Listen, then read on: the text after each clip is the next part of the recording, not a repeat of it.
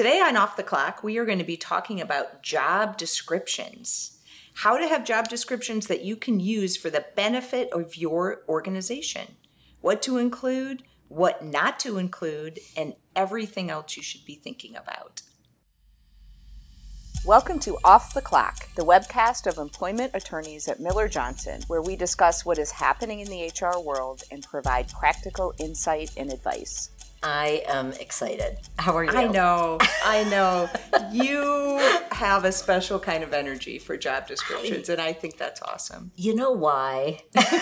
I don't know why. You don't know why. I don't know why. In fact, I don't. Please tell me why. Here is why. It's on everyone's to-do list, right? It is. It's like eating our vegetables. But there's a reason for that, because nobody wants to do it. So it's carried over from 22 to 23 to 24. That's right. That's right. Okay, I know. But it's like eating our vegetables. Please help us. It's one of those things. Yes. And I think people will look more forward to it now because I think someone says update the job descriptions. Mm-hmm. And the HR department looks at it and like, well, what does that mean exactly? What do I do? How can I actually make this thing better to help? Sure. How can we leverage these to advantage? Where do I even start? Really? How can I add value, right? And once you realize the ways you can do that, it gets kind of fun. Okay. You're selling me. I gotcha. It's fun. Yeah. It's fun. Okay. Each one is a challenge. So let's talk about that for a minute. Why is it important to have job descriptions at all, and in particular, good job descriptions? Why does it matter from a legal standpoint? Yeah, I was going to say there's certainly an employee relations angle on this that we could talk about a long time if we wanted to, but we're a couple of lawyers, so let's stay in our lane. The things that I think about first, there's really two things: the Fair Labor Standards Act, and then medical issues in the workplace, ADA primarily, but also FMLA and some others, and the pregnant so workers. Those are the times when I'm most likely to ask a client for the job description, right? Yeah. With FLSA specifically exemption questions, right? And when someone can't do one thing or another, we need to figure out what to do about that. I agree with that. Those are the two biggest. Those are the times when we say we need a job description. Yeah. We need to see your job description. Yep. Okay. So let's take the first one first, the exemption, right? Yeah. When a business has somebody who's been classified as exempt. Yep. Right? What's really important about that job description to you? Well, it's important to remember under the Fair Labor Standards Act that everyone is presumed non-exempt. Right. Unless their job duties are exempt job duties. So when I say it like that, I think you know the answer and everyone listening knows the answer, right? Right. If we have classified a certain position as exempt, the job description listing the job duties should list exempt duties. And we should list them. That's a really good starting place, first. Isn't it?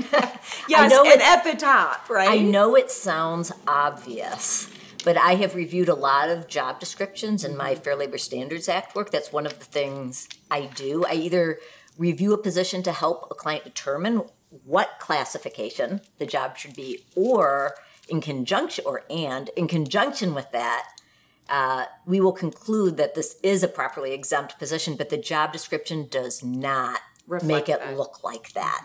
And the first thing the Department of Labor is going to ask, or plaintiff's lawyer is going to ask, is show me the job description. Right.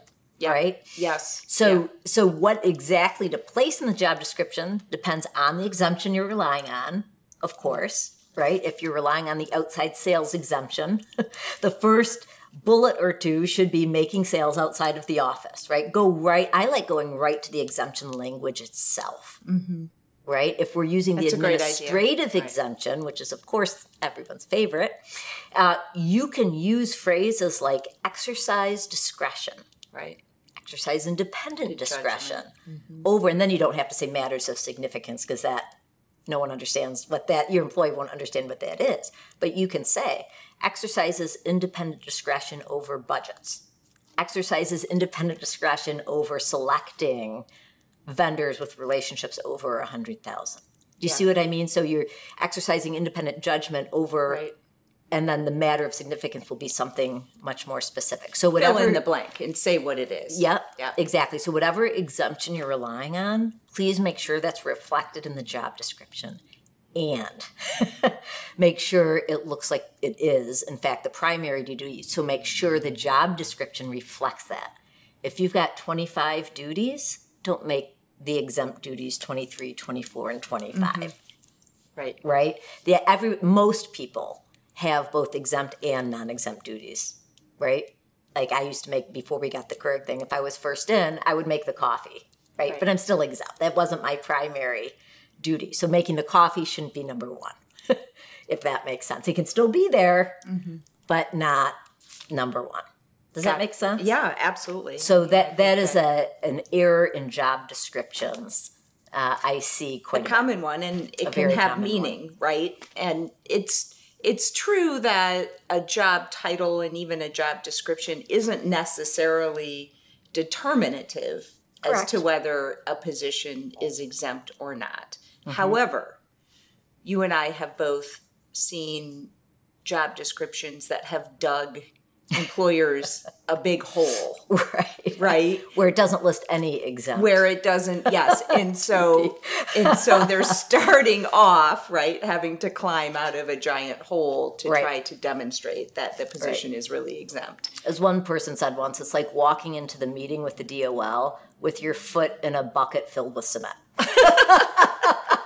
Why? Yes. Why would you do that to yourself and your organization? Yes. So if reviewing job descriptions is on your to-do list, that's one thing you can look for. And can really I say value. too, if reviewing job descriptions is on your to-do list, then maybe as a starting place, you start with exempt positions. Yes. Because that task, I would argue, is particularly important for exempt positions. Yes. So for those listeners who have had this on your to-do list for a long time and you're not quite sure where to start, there you go. There you go. Start with your exempt position, particularly those that are close to the minimum salary amount, which, as we know, is going up.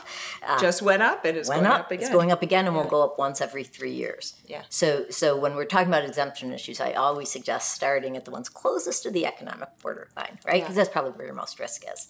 Right? Yep. Oh, that's a great and going from there. And going from the there. CEOs probably less risk. I'm just saying. I'm not sure I've ever seen a CEO job description. Maybe as part of an CEO employment agreement. Yes, exactly, but not in the pile of job descriptions. Well, actually, you know when else job descriptions are written? It's not necessarily on the to-do list to update, but we see them being written when there's an open position. Yeah. Sometimes for the position posting, right? It'll be like a job description that's written and then attached to the LinkedIn or whatever it is. So sometimes there are actually, I really, really like using job postings as a regular opportunity to keep job positions up to date and up to speed. Yes. The reason I like that is for folks who are listening who are HR in the HR office, right? For any of them who have had to update job descriptions, they know doing a good job with a job description absolutely requires collaboration and real input from the leader, from the direct leader, right? To tell you what's critical about this job. What is the person in this position need to be able to do, need to be able to do well, to be successful, et cetera, et cetera, et cetera. Sometimes it's hard to put job descriptions at the top of that person's list too and make it a priority, really. Sure. Operational folks have lots to do. Yep. So when we're in a position in which a leader needs to fill a role, that's just a great opening. Yeah. Right? That's to have that connection and to be able to say, let's sit down together and let's talk about what this job is and what you're really looking for. And as part of that process, let's make sure that the job position is up to date. And then that can be shared with the recruiter, for instance, for folks that are working with outside recruiters. Yes. I love so it. That's a great way, again, to keep them up to date. Okay, so let's talk about the second legal reason why job descriptions are so important. And that is for what is now kind of an alphabet soup of, acronyms of federal laws and state laws that involve medical issues in the workplace. The ADA, certainly, the FMLA, now the Pregnant Workers Fairness Act. All of those laws talk about an employee's ability to perform what's called essential job functions. Yeah. And right? This one requires a bit more discussion. Right? This one requires a lot of discussion. Yeah, this is fascinating to me. So how we determine it and what we can include. Exactly. When we're in a situation in which we are we have an employee with a medical concern and we need to know what the essential functions of a job are, one starting place is to look at the job description. Yep. And to see what it has to say, to see what it has to tell us, right? And a well-done job description can be very helpful. It can win a case, right? Like it can win. It can win the case, right? It can. I'm not sure I've ever seen that be the case, but I suppose it's as well as excellent lawyering.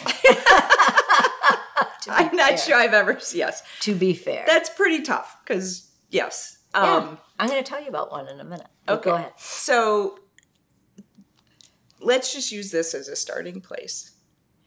I prefer, and you can tell me what you think of this, okay? Recognizing that the legal term that's used under the ADA and the FMLA and the Pregnant Workers Fairness Act, the legal term that's used is, quote, essential job functions, okay? In reality, what a particular employee's essential job functions are is an incredibly individualized assessment. Right. Okay. For that reason, I prefer job descriptions not use the term essential job functions. Gosh, I see that all the time, Sarah. I don't like it because you're making a legal conclusion. Yeah. And potentially backing the organization into a corner. Right. What you're saying is, I've looked at this job, and in particular, I've looked at this person's job duties, and I've determined as a matter of law, these are this person's essential job functions. And I don't think there's an HR person in this country that has the time and the bandwidth and the energy to possibly do that for all the employees in their organization. That's ridiculous, right?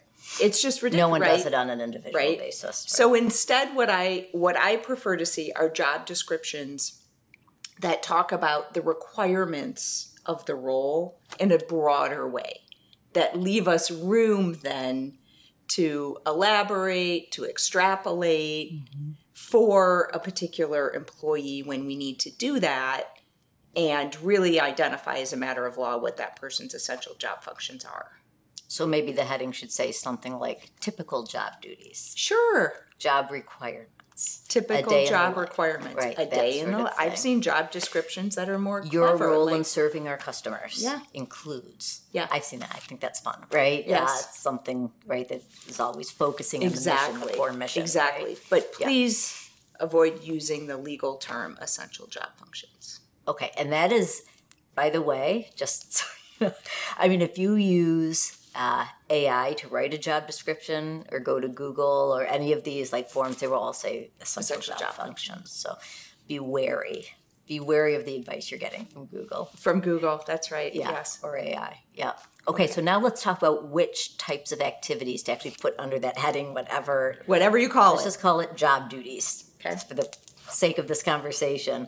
What are we going to include there? And you and I had a kind of a spirited conversation before we started recording about what to include and what not to include. What to include and what not to include. Well, let's divide into two buckets. Okay. Because that's how I usually see it playing out.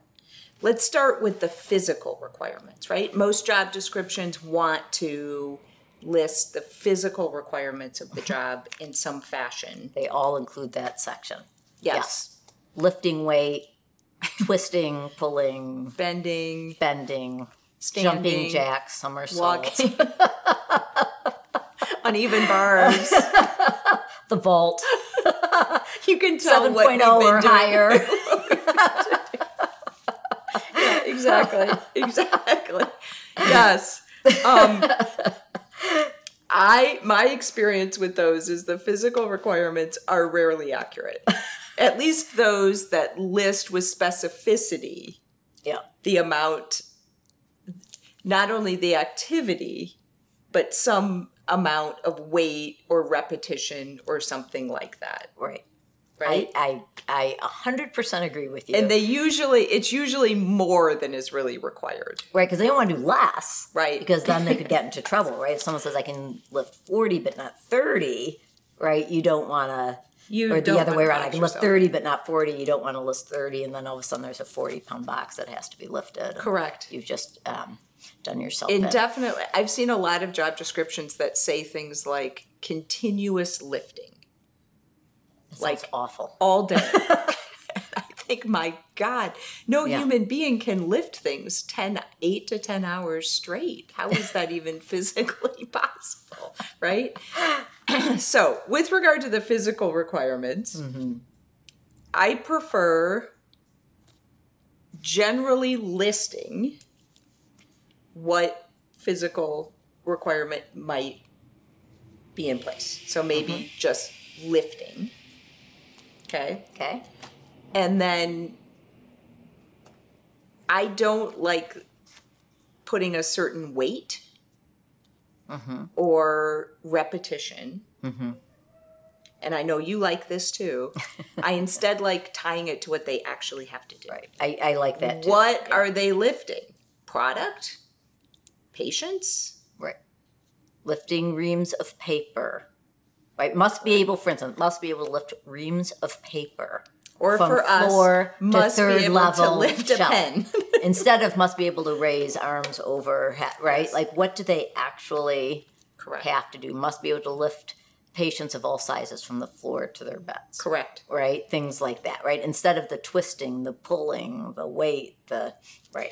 So, and for a production associate position, which is a great example, the thing that they lift is probably parts or products, the size of which can vary greatly depending on where this person is in the production line, right? So it could say simply, must be able to regularly lift parts or products, which vary. Needed for their place on the production line. Exactly. Right, something like that. And then when applied to a particular employee, then it leaves us the ability to look at their exact assignment and say, oh, here's the product or the part that you actually have to lift. You were assigned. It's a pen, or it's 20 reams of paper, right? Exactly, right. We are definitely both on the same page with that. We see those physical requirements that go overboard or pile on. And so some people think that's safer to do that, but the problem is you lose credibility. I was just going to say that. You lose credibility. You really do. I've been at many depths in which an HR person has been questioned about the physical requirements on a job description, and it's very uncomfortable. Yeah, I agree. So some people might still do that if it's actually true for certain positions. They want to make sure applicants and employees have a heads up. Right? Yeah. However, if you can describe it in terms of the actual job duty, what they're actually doing, instead of the amount of pounds, or trying to describe the actual physical movement, you may be better off. Yes. That's another way you can add value to your job descriptions as you're reviewing them this year. Love it. Awesome. All right. Now, my favorite thing to talk about are the non-task-specific parts of the job description. So what do I mean by that? Like, task-specific would be answering the phones, right? Yeah. Installing computers for new employees, right? Analyzing sales data and producing reports by the first of the month. Those are very task-specific. But what you and I get excited about, and those should all be in the job description for sure, but what we get excited about are the non-task things. Like, should we go through a few examples? Yeah, a few examples. We've got some good ones. Of things that HR folks might not think of, Yeah. but we've seen be helpful Yep. to to employers, to HR professionals when they're managing employee issues, and in particular, sorting out essential job functions and trying to articulate to employees why their job requires them to do something, right? So that the first one that comes to mind is regular and predictable attendance. That's when we add. When people have us look over job descriptions. Every job description. We add that almost. Regular and predictable attendance is an essential job function. And I know that we should not have to say that. We should not have to say showing up is a requirement of this job. Yeah. But I promise you, it will be helpful at some point to say that out loud. Yes, and the reason will be, not because someone doesn't know that in the abstract, like they grew up under a rock or something, but because something's going on in their lives, right? A medical condition or a family member's medical condition or whatever it is, and they say, I may have to come in late and I won't be able to tell you, right, ahead of time. Right. Which days, or things like that, or I can't. And it can come up. I'm going to have now. Unpredictable Obviously, attendance. we're assuming you're outside of the FMLA, in which they have a right to take in all of that. But in the context of the ADA, for example, it matters. It matters that regular and predictable attendance is an essential function of a job. Yep, that's where it comes into play. So not people that would question that, generally speaking, but when there's a medical issue happening. Another one that I've been spending a lot of time writing and helping employers articulate is tied to a requirement to work in person. Oh gosh, yes, that's a hot topic right now. Okay, so yeah, any HR folks who are reviewing and updating job descriptions now, if this is also a position that is expected to be working in person, that needs to be articulated in some way in the job description. And I don't mean just saying in-person work. I mean... I've seen it like in the classification where it says exempt or non-exempt. Yeah. It'll say in-person or remote, and one of the boxes will be checked. That's not what you're talking about. No, that's not what I'm talking about. What I'm talking about is really peeling back the layers and thinking about why in-person work is a requirement for the job, such as this is a leadership role and you directly mentor, supervise other employees. And to do that effectively, we believe it's critical for you to be engaging with those individuals directly on a day-to-day basis, right? Yep. Or regular face-to-face collaboration is required with coworkers, is a requirement of this position. Yep, I agree. Think hard. Those are some ideas, right? About whether in-person, if your organization is requiring in-person attendance, really include that on the job description. Yep. Don't leave that out. What about, here's one of my favorites. Okay. We were kind of brainstorming lists of favorites. Demonstrates company, and I have core values, but different companies might have different names. So there's usually 3, 4, 5 values, right? Core values, that type. They include things like integrity. Yeah, right. Best effort, treating others with respect. Customers always come first, right? Like those kinds of core values. I love putting something like that in a job description. It's a great one. Yeah. Right? Because you can't think of everything.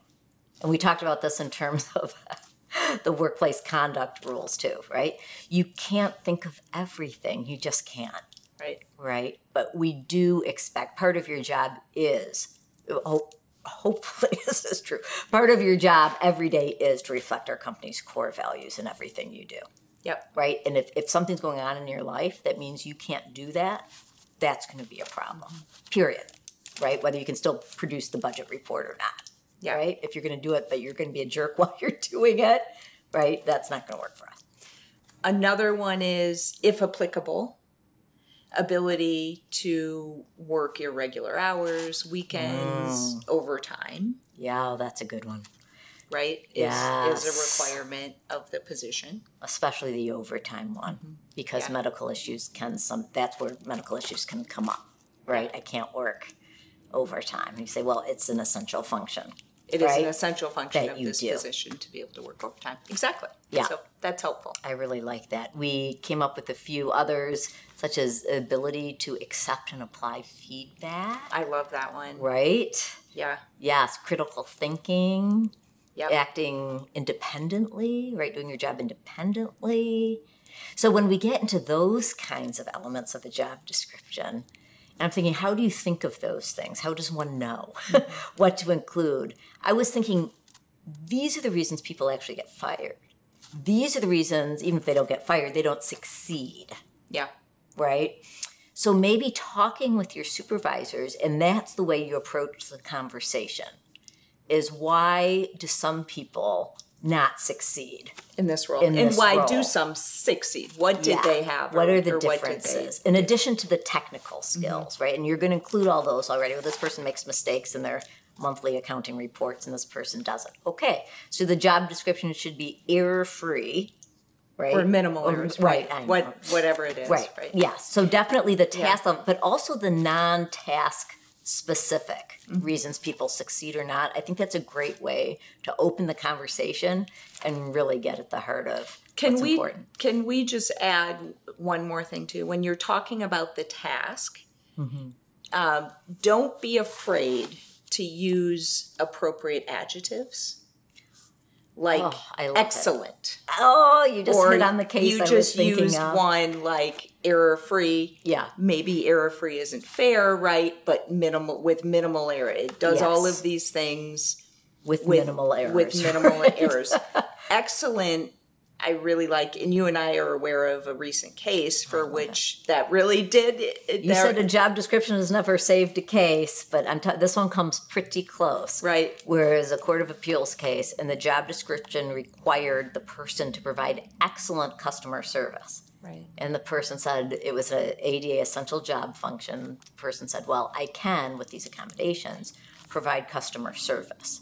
And the employer's point was, but it will not be at the same level that we expect. It will not be excellent required client for this service. And every client interaction has to be excellent. Yeah. Right? For this. I love that. And the court repeated that over and over and over. So it resonated with the court. So those words can make a difference, right? So don't be afraid to use adjectives like that where appropriate. Now, I wouldn't say excellent in front of every single task, right? But, that might intimidate a few employees, right? And say, I can never actually do this. Yes. But yes, remember to include core values also, because sometimes job descriptions are used for hiring, as we mentioned earlier. And that way you'll attract people, right, that understand these things are important to you and that hopefully are aligned, right, themselves with those things. I love that. So good. I do too. Okay, so key takeaways for our listeners today. What do you think? Get more excited about revising job descriptions. Yes. And writing them. Yes. You can add value to your organization by adopting some of the things we discussed. Right? Absolutely. Think about exemptions. Mm-hmm. Yes. Think about those essential job functions, which you will not call essential job functions on the job description, and think about the non-task oriented essential functions that you want to be listed. And through that, I can't emphasize enough, you're going to need buy-in and information from the direct supervisor. Yeah. So think about how to best get that and leverage that to update the job description itself. As I said, if it's going to be too much of a task to start from just to bring them all out and update them right now, do it as you're posting positions. You can do it as you're doing evaluations too. That's another great. That's another great natural time to update a job description. Love it. That's awesome. Okay, I hope everyone's looking forward to it. I know. What do you think? Did we get them? I hope so. We'll see. Okay. Thanks, Rebecca. Bye, Sarah. Bye.